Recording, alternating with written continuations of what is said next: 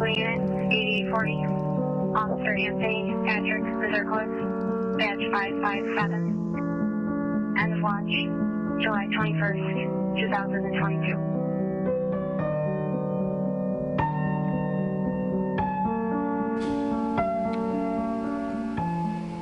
Good morning, and thank you for joining us on this somber day. I'm Teresa Marcinberg. And I'm Allie Peters. Today, we're going to be on TV and streaming online throughout the day as our community remembers fallen Rochester police officer Anthony Mazurkiewicz. The casket-carrying Officer Mazurkiewicz is still inside the public safety building. The procession to the funeral will begin shortly.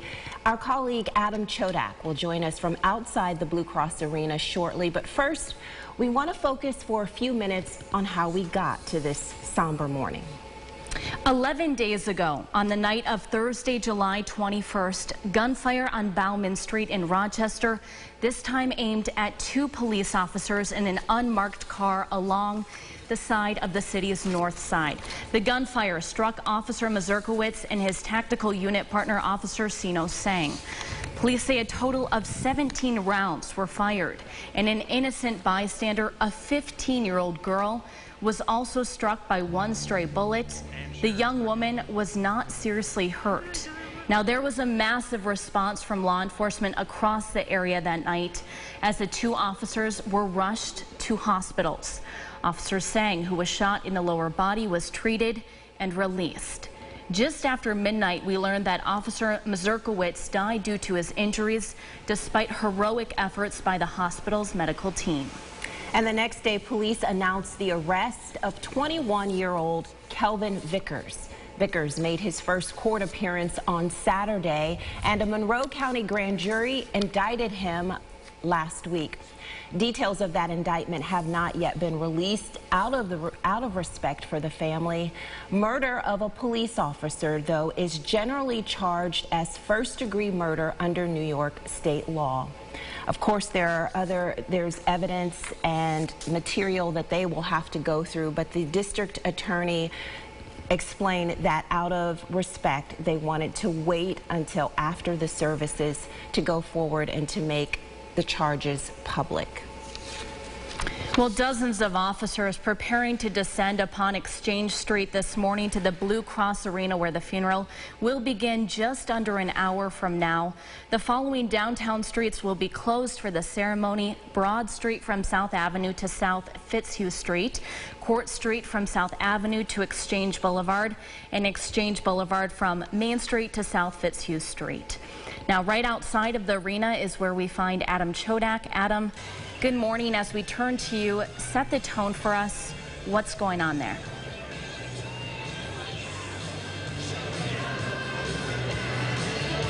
To everyone else out there, thank you for joining us as we come together. I am standing outside the Blue Cross Arena at the War Memorial. And the fact is, it is a beautiful day. Blue skies, calm winds stand in stark contrast to the solemn atmosphere that we find here on Exchange Boulevard.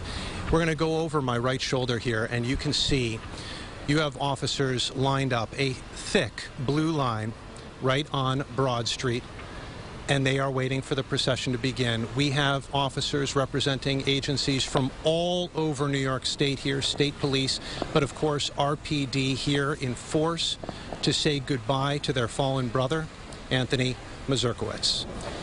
This is a short procession, if you will. It's going to be going from the Public Safety Building north on Exchange and then into the Blue Cross Arena. So it is a short trek, but this has been a very long road for the Rochester Police Department. A fallen officer is the ultimate sacrifice, and it puts life into perspective for a lot of the men and women who are on the street, their families. In addition to that, we weren't here.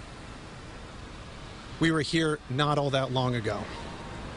Just 8 years ago, we had Officer Daryl Pearson shot and killed, and a very similar show of support, an outpouring of love and commitment only 8 years ago. And then in between there, they've had tragedies. Manny Ortiz, Officer Ortiz, an accidental shooting in the leg. He passed away. An incredible amount of sadness for someone so respected. And then, of course, the attack on Denny Wright over on Peck Street took his eyesight. He is here today. He stands as a testament to the strength that so many officers have. And like Mazurkiewicz, he was a veteran, well past 20 years, but decided to stay on the street. And I think you're going to hear a lot about that throughout the day today, that Mazurkiewicz could have not just gotten off the street, he could have retired. 54 years old, 29-year veteran of the force. He could have gotten off the street, and yet he stayed on and actually stayed in one of the most dangerous roles within the tactical unit, undercover officer. And in that role, he lost his life. And that's why we're here today. Again, we are going to have a procession coming from the public safety building. We're going to go over, you see the ladder trucks, 2 ladder trucks holding up the American flag. They're going to come under that. We have the Freedom Riders, mounted patrol. We have squad cars, all waiting for this to begin. Joining me now is my colleague, Natalie Kutchko. Natalie, you were on scene that Thursday night. We're not going to get into the specifics of what happened that night again, but at the same time, I want to get your perspective. This is very quiet right now, and it just seems so different from what I was seeing through your eyes that night. Well, Adam, exactly that. You know, it's been just a little more than a week since we were on Bauman Street when this incident took place. And that night, the sheer magnitude of police response was astounding. You saw every agency in Monroe County assisting with this. You saw a neighborhood that was in serious concern, bystanders coming up to the media, going to other neighbors, asking what happened, what took place. And here today, you see that strong presence of first responders, but in a different light, to mourn the loss of one of their own. And it is quiet, as Adam mentioned. You don't see sirens. You just see everyone standing guard to honor Officer Mazurkiewicz. Again, we are awaiting this procession, expected to begin any moment now. And also behind us, you can see we have about a dozen parked patrol cars from the Rochester Police Tactical Unit, of which Officer Mazurkiewicz most recently served 4, parked in front of the main entrance here to Blue Cross Arena. And behind us to the other side on Broad Street, hundreds of first responders awaiting this procession. Absolutely, and Officer Mazurkiewicz was there 8 years ago to help honor Daryl Pearson and to help comfort his family. And now we're back here. His family, his wife, Lynn, of 28 years, his 4 children, or his 5, yes, I believe 4 children, 3 grandchildren are here as well. A large family and a growing family. And they are joined by law enforcement. First responders of all stripes are here as well. And this procession is set to begin in just a few minutes, and we actually have Amel Elhel down at the public safety building where the casket is currently resting, and we're going to go to her right now. Amel, what is it like down there right now?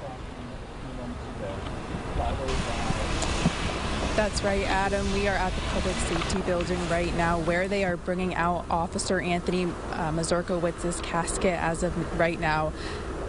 A moment of silence for this moment.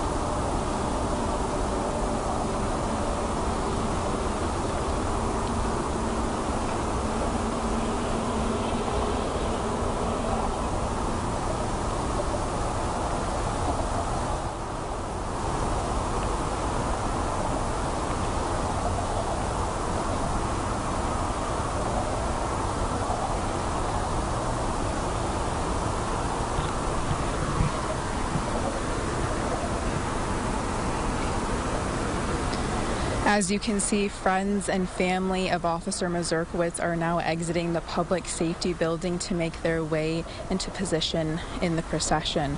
As you can see, Officer Sino Sang is also here with us today. Officer Sang was there the night Officer Mazurkiewicz was fatally shot. Officer Sang was shot as well. He is recovering in a wheelchair now. We're also seeing agencies showing up from across the state. In a motorcade, we have agencies from the Monroe County Sheriff's Department, Grease, Gates, Border Patrol, Brighton, the New York State Troopers, and many more lining the streets of Exchange Boulevard as the procession is getting underway to make its way to the Blue Cross Arena, where a funeral is being held for Officer Anthony Mazurkiewicz, killed in the line of duty. He was a veteran of the Rochester Police Department for 29 years, as we've mentioned, part of the tactical unit.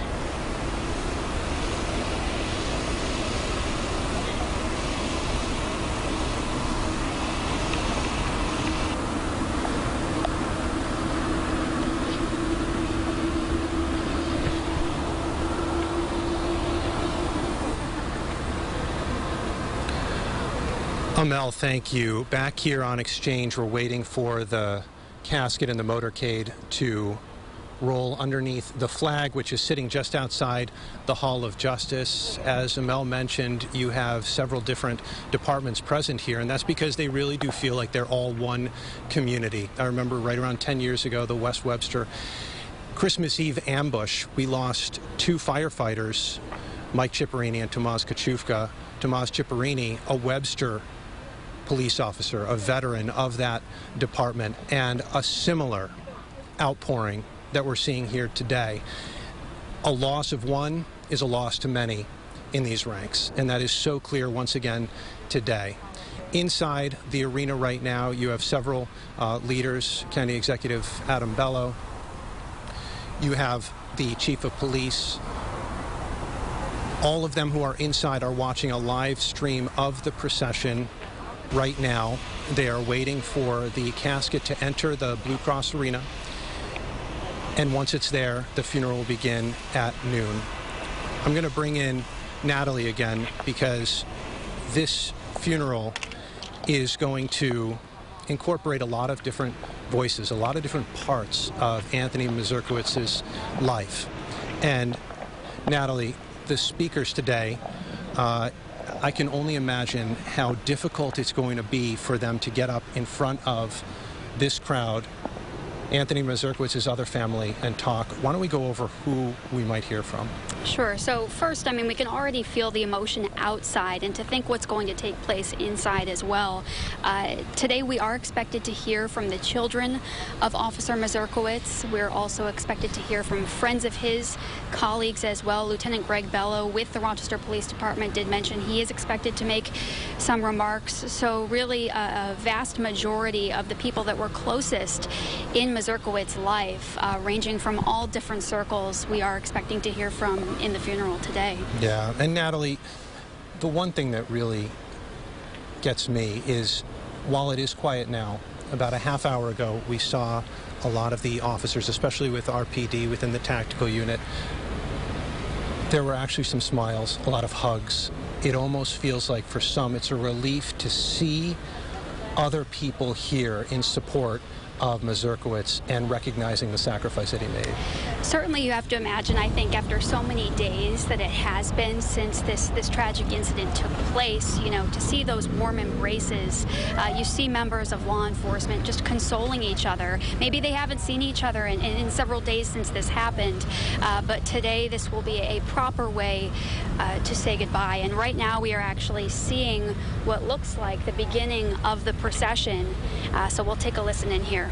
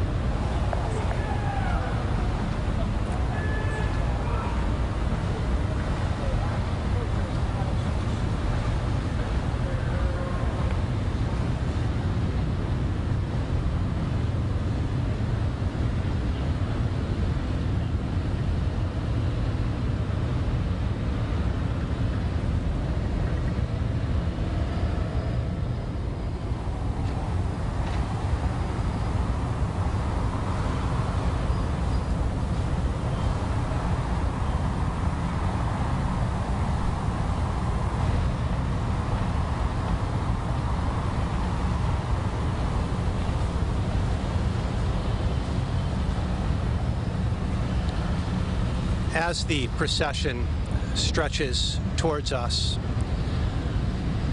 I just want to remind everyone out there just how dedicated Anthony Mazurkiewicz was to public service.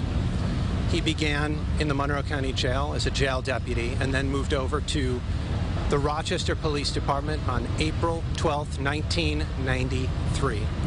And he has been at it ever since. He was an officer, a patrolman with the Clinton and Goodman.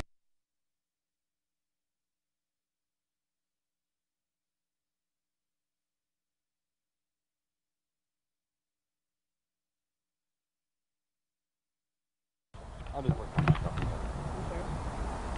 We lost that. The procession has just left the public safety building here, and they are on their way down Exchange Boulevard. And agencies from across the state are here with them.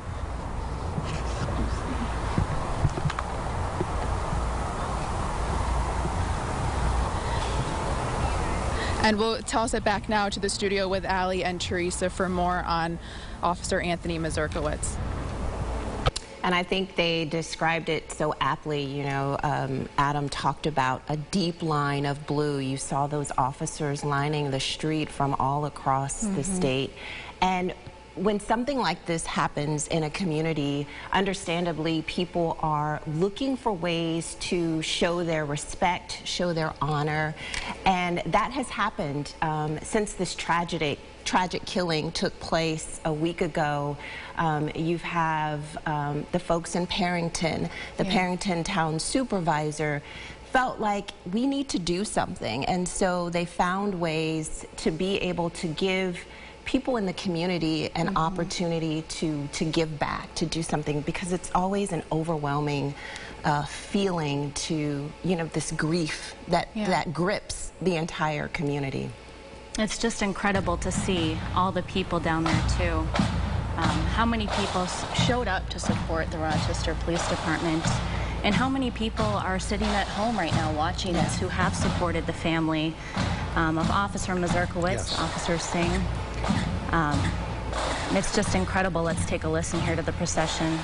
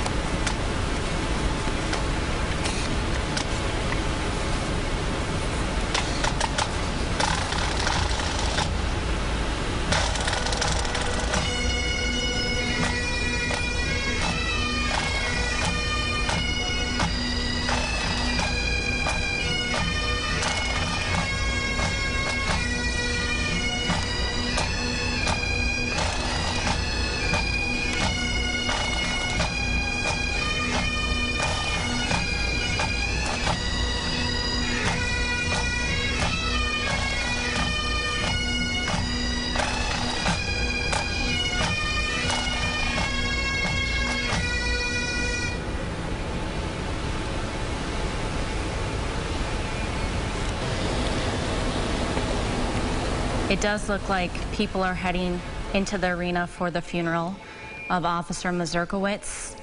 We just saw that procession kind of wrapping up there. Yes, the beat of the drums. It was, a very quiet, moving moment. We're going to toss it now back to Adam Chodak, who is live on the scene. Adam.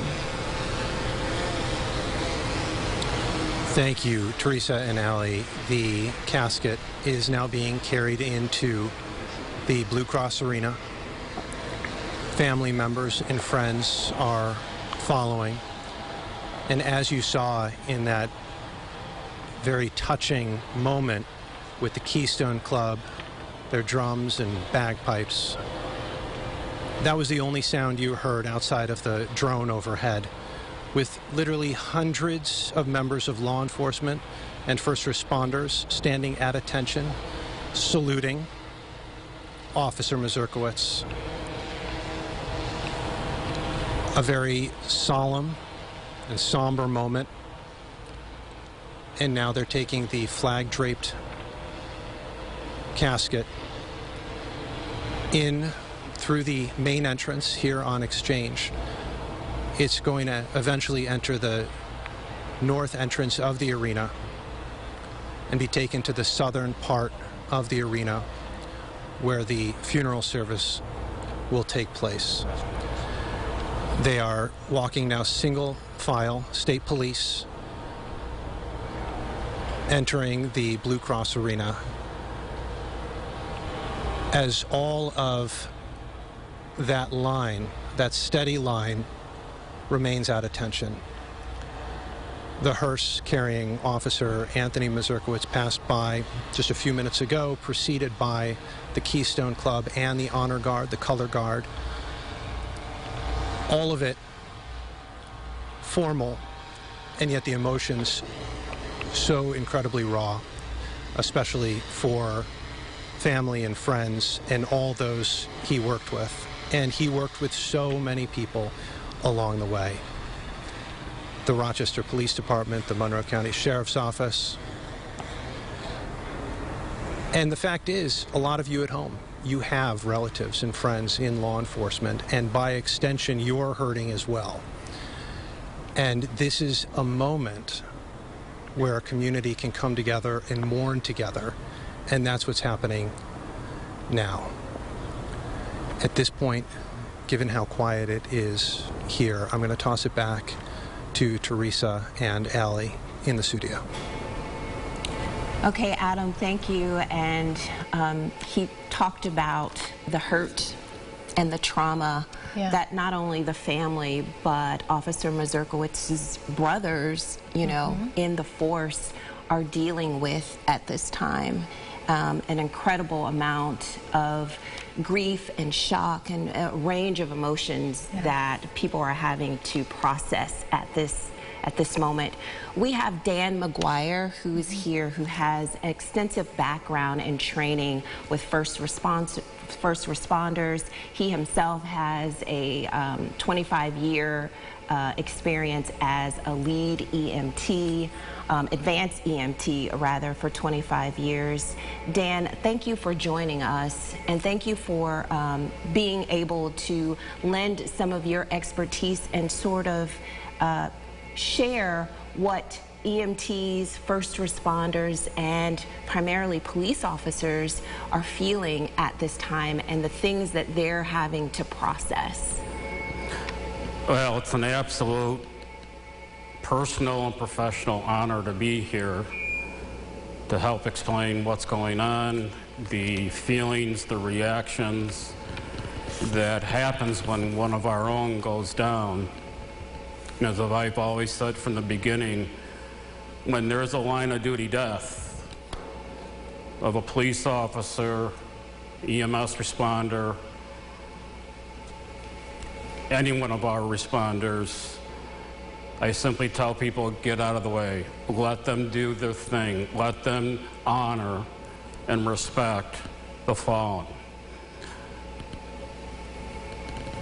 The details of the incident are still coming out, and that's still going to be very hard for the family members, the partners, the people who worked with Officer Merkowitz. And it's not something that's going to be over when this is over.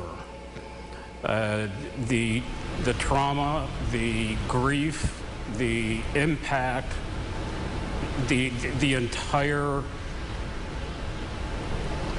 totality of how this happened, why it happened, and here we are again, 7 years later, doing this again, is going to be a big factor of people's ability to get back to what I refer to as a sense of routine, a sense of normalcy. But when one of ours goes down, nobody goes back to normal. You do not go back to normal after one of our own has been killed in the line of duty. I've been there. I've gone through the 3 of these myself professionally, and just seeing today's broadcast brings back a lot of very strong, a lot of very sad memories, but also, as time progresses, good memories of what this officer did. He could have retired after 20 years, but did he not? Did he? No, he stayed on the force. He dedicated himself to the protection of the city. And that's something I want every citizen out there today to fully realize. For all of our first responders, when someone dials 911 and we show up, they expect perfection from us. Perfection no matter what's in front of us, no matter what we're seeing, hearing, smelling. And these officers did their job, and it's indeed an honor to be here to help honor Officer Merkowitz. And I think that's why today is so tough.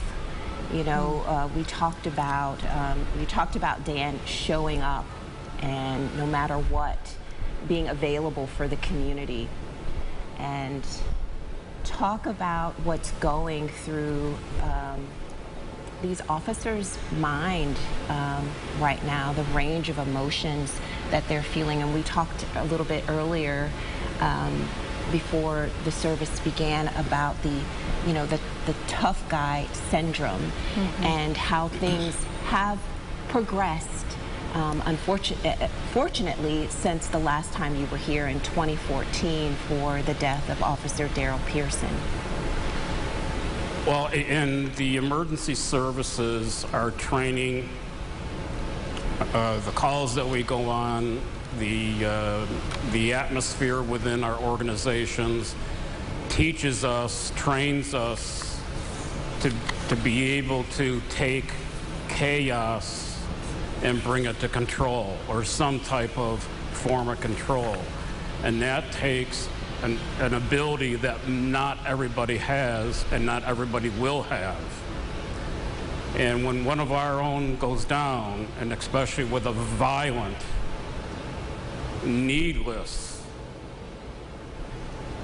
event, what happened 1 week ago, these officers are looking for answers. They're looking for answers why. How could this have been prevented? Where did this person come from? The grief, the trauma, the sadness. This is their way today, as we watch on live right now, their way to express that sadness and their honor and their respect for Officer Merkowitz. And when law enforcement has a line of duty death like this, they do this absolutely perfectly. They know what to do, how to do it, and they do it well. And within that process, that gives some condolence back to the surviving family, to the surviving department. Even if you didn't know this gentleman, if you wear a badge of any type, and especially a law enforcement badge, we hurt, they hurt, because this is not supposed to happen, but these officers take this risk every single day. Not everybody can do that, nor is everybody willing to do that. And every officer, when they get dressed and get ready to go to work, they know in the back of their mind they may not come home to their family. And that is an incredible strength in which to have, to continue to do your job well, protect your community, represent your organization as best you can, and still do the job that you were sworn to do. Dan, I want to talk about the hundreds of law enforcement there right now. We can see them walking into the arena, waiting to go into the arena. I know this is common practice when an officer dies in the line of duty, but tell us what this means to the Rochester Police Department to see all these people there in support of them and in support of Officer Mazurkiewicz. Well, I think you said the exact correct words, support. The number of different uniforms and badges that are present there today, and I would make a very educated guess, there may be uniforms and badges from out of state, just to help support and to show their respect for this officer's sacrifice, and to support that, again, surviving family. And that surviving family is not only the officer's family, but the family of the Rochester Police Department and the nationwide family of all law enforcement officers, regardless of the badge that you wear. Seeing this can be traumatic. It can push emotions to its limits, but these men and women are professionals. They know what they need to do. They know they need to get through this event and to do their best, which they do every single day. And by seeing this line of blue everywhere, different badges everywhere, it is just an incredible feeling to be amongst that crowd, to see all of the people there to respect, to show support, to show sympathy, and to know that Officer Mazurkiewicz will never be forgotten. And that is one of the key statements in this whole procession that you're seeing, in this pageantry. I think that's a key word to use here, the pageantry that we're seeing right now, that this will not ever be forgotten. And that's how these officers, and especially that surviving family, the extended surviving family, get through this, by seeing the overwhelming response from officers that they will never meet, that they will never know, they'll never speak to, but they know they're there, and they're there to show the love and support of Officer Mazurkiewicz. One thing before we head back to our reporters on the scene, Dan, a lot of folks we talked about in the community are also hurting and wanting to express that same type of support and care. And sometimes thank you, I'm sorry, don't feel like enough. What do you advise community members to do when, for the next couple of days, the next couple of weeks, when they see and they encounter officers and as they're moving about their daily lives? Well, I actually had that experience while shopping the other day. There was a chief officer that I know very well, and I just simply went up, shook his hand, looked him straight in his eye, and said, "Sir, my deepest sympathies to you and the men that you represent." And his eyes were quite glassy afterwards.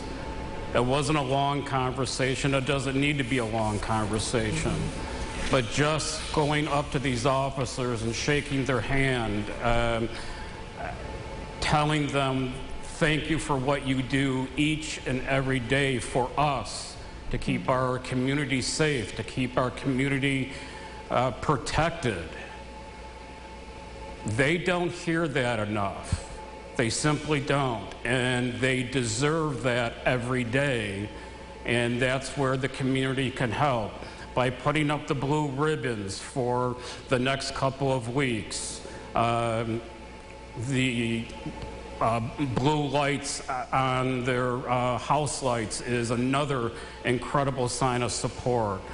I saw a report earlier today about an ice cream shop that has gone through hundreds of pounds of blue sprinkles for every ice cream cone sold for the last week, just to honor Officer Mazurkiewicz and the RPD and all other officers who's gone before him. These are small gestures. They don't have to be big. They don't have to be grand.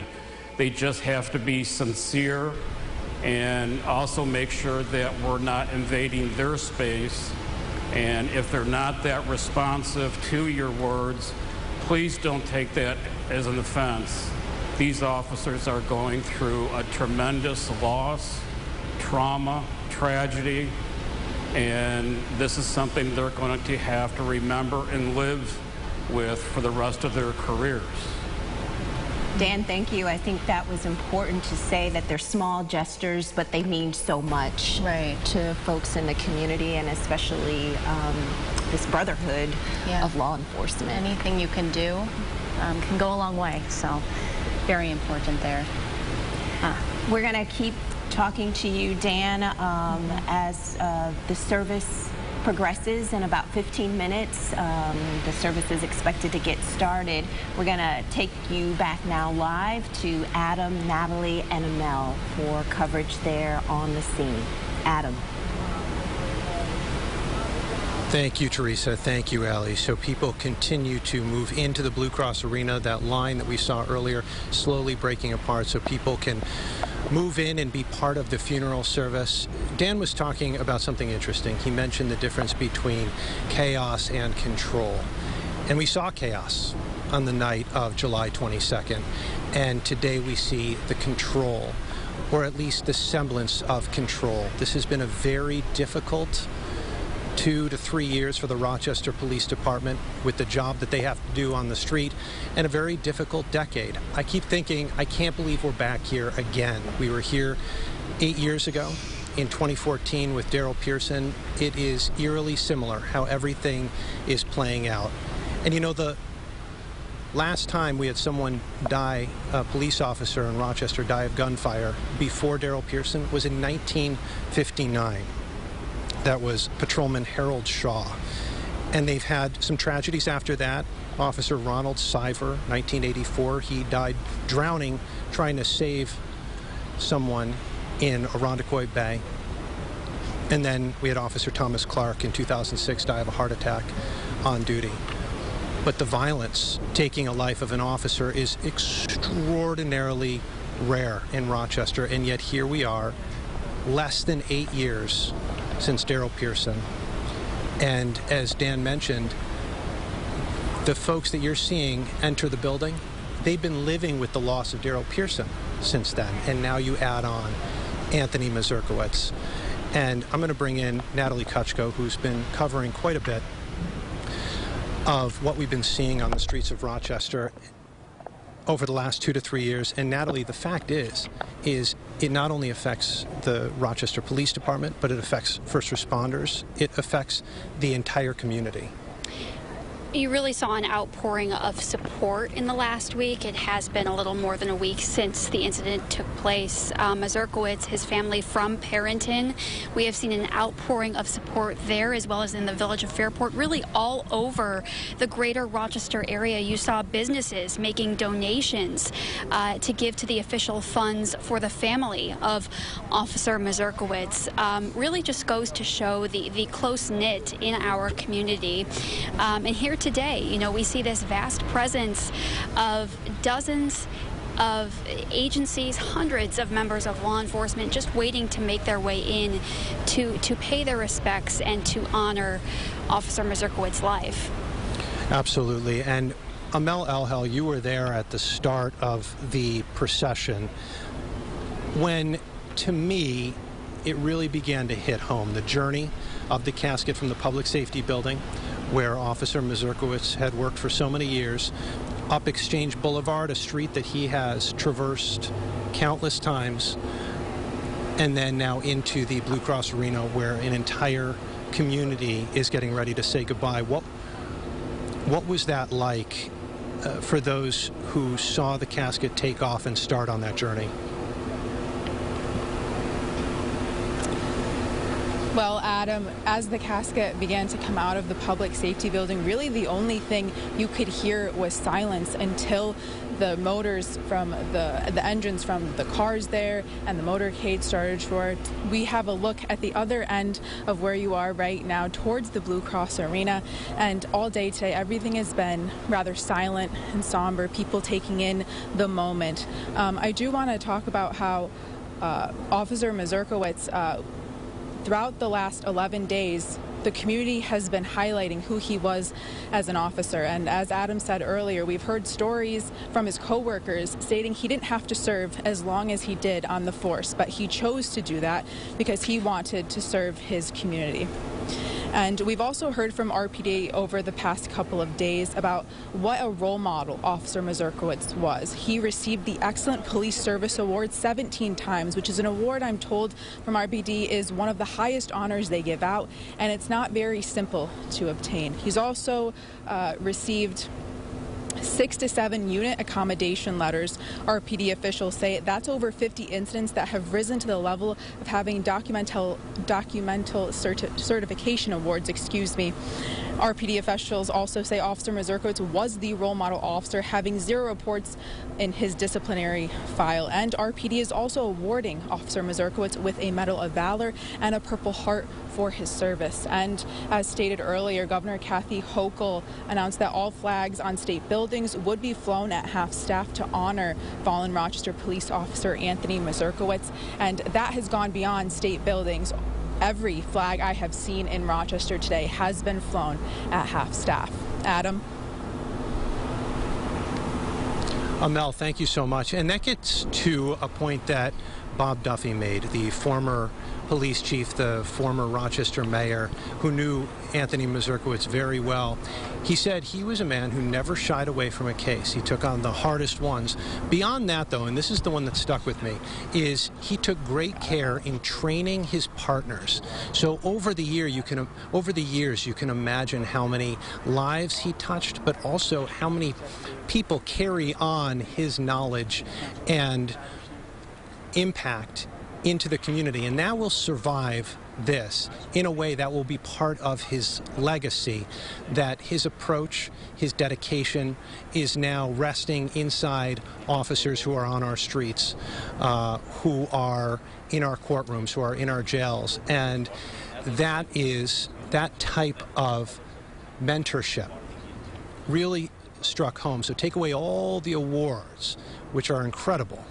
Take away all that, and you have many people in the department who owe him a tremendous amount for who they are as people and as officers at this point.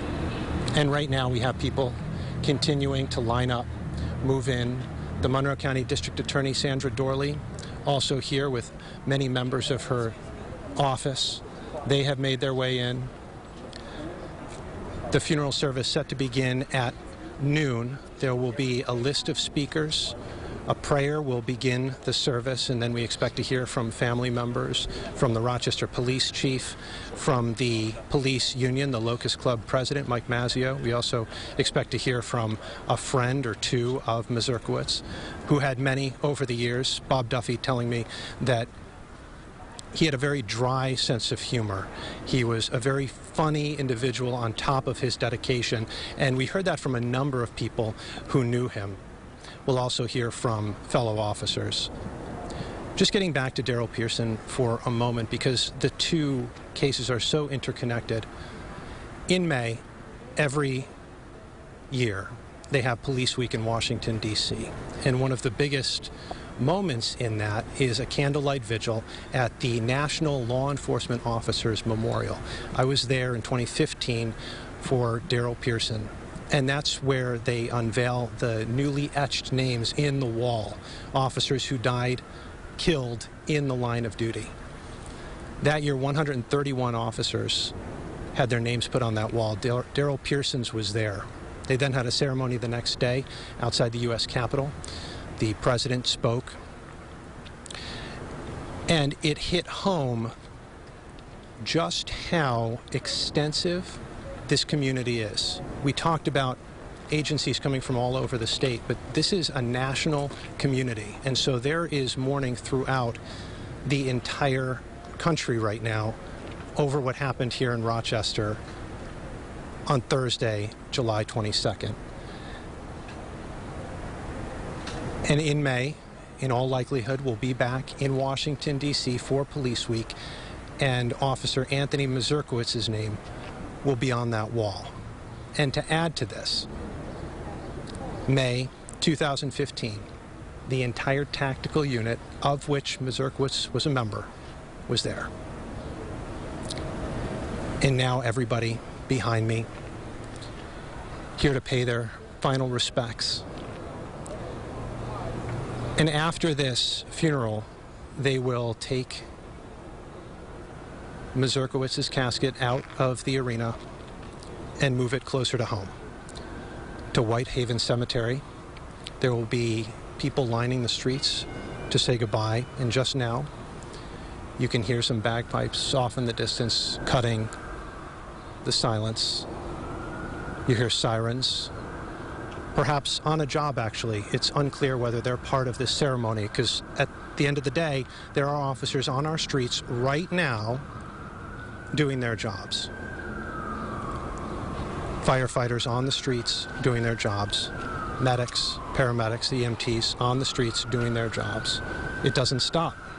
And it won't stop after this. But as Dan mentioned, Teresa and Allie, it will change, even if it's in a small way years from now, it will change their outlook. It will be something that they carry with them. I remember a long time ago someone saying, if you're in a difficult field, you have a backpack, and every difficult thing you come across, you put a pebble in, and you don't really notice. And then over time, the pebbles add up, and it can become too hard to bear. They're putting a rock in their backpack today, and this is going to be very hard for them to carry, but we know that they're going to continue to do so, and we know that in part because of what we're seeing today. The support, the coming together, the statement that what Anthony Mazurkiewicz, what Daryl Pearson, what Denny Wright, what Manny Ortiz, what Harold Shaw in 1959 was doing was for the community. And that's the statement they're making today, that will be carried on in Mazurkiewicz's mentees and his entire department and agencies all across New York State and the country. Teresa, Allie, I'm going to send it back to you as we start to reach the last quarter of the thick blue line as they separate and enter and get ready for the funeral to begin. Yes. In just a few minutes, thank you, Adam, that funeral will be starting.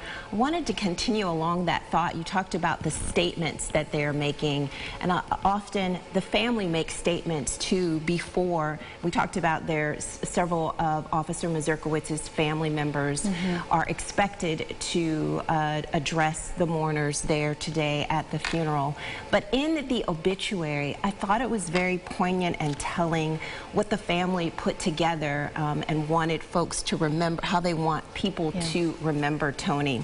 It says Tony, as the family calls him, Tony will be remembered as a witty jokester who could make anyone laugh.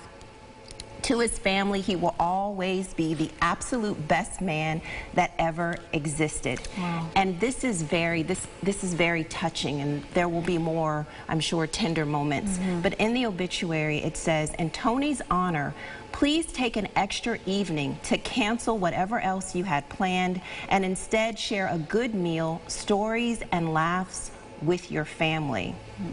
What we wouldn't want to give to spend even one more night like this with him.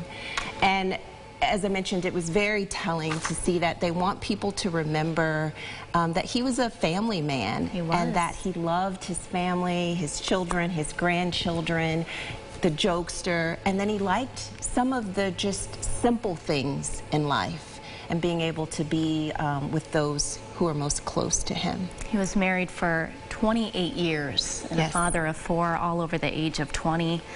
3 grandchildren, you heard Adam say that, all young. Yes.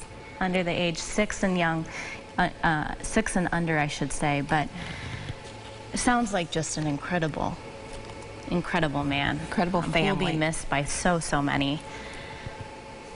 Last night, we saw the community come together again for calling hours, which were held in Perrington at Keenan Funeral Home long into the night. We had a procession there, brought Officer Mazurkiewicz down to the public safety building. His last call acknowledged on that dispatch. You can see the video here. Numerous community members lining the streets, coming out to show their support last night and today.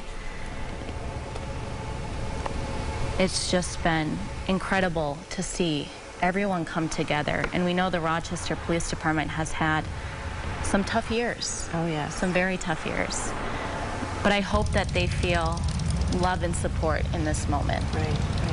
I think it was Adam, someone mentioned it's the community as a whole. I mean, the violence is gripping this community in a way that many folks have said that they've never seen before. And it's just, you don't want to think about it, but it's the reality. And folks are looking for solutions and looking for ways to, as we talked about, support and wrap their arms around this family and the law enforcement community. You heard Dan mention the ice cream shops and the businesses that were actually donating proceeds from blue sprinkles on their ice cream and had to get more blue sprinkles because there was just so much support for that. Yes, we had those, we had the Chill and Grill in Palmyra, Papa Jack's and Victor, and Happy Days in Henrietta, all Rochester area ice cream shops that were donating $1 from every ice cream sold with blue sprinkles, and the money will be sent to the Rochester Area Police Union in support of Officer Mazurkiewicz's family. One thing I saw that I loved was the barber shop in Perrington offering free haircuts to Rochester police officers, not only them, but their families as well. And he talked about it, and he was just like, I want to do something good for the community. Everyone can do something, their part, in their own way, using their own skills, their own talents. And it's been cool to see, you know, barber shops, flower shops, arts and crafts stores get involved. Getting together. And in any little way possible, supporting this family, supporting the Rochester Police Department. It's been uplifting to see. Uplifting to see, yes. It certainly has. There's the florist there that was helping with the ribbons. And you have to know, and we did see on social media, Officer Mazurkiewicz's wife and some of his children express gratitude for the show of support that they've seen in the days following his untimely death. And it's important to mention, you know, Officer Mazurkiewicz was only 54. Right. He had a lot of life ahead of him.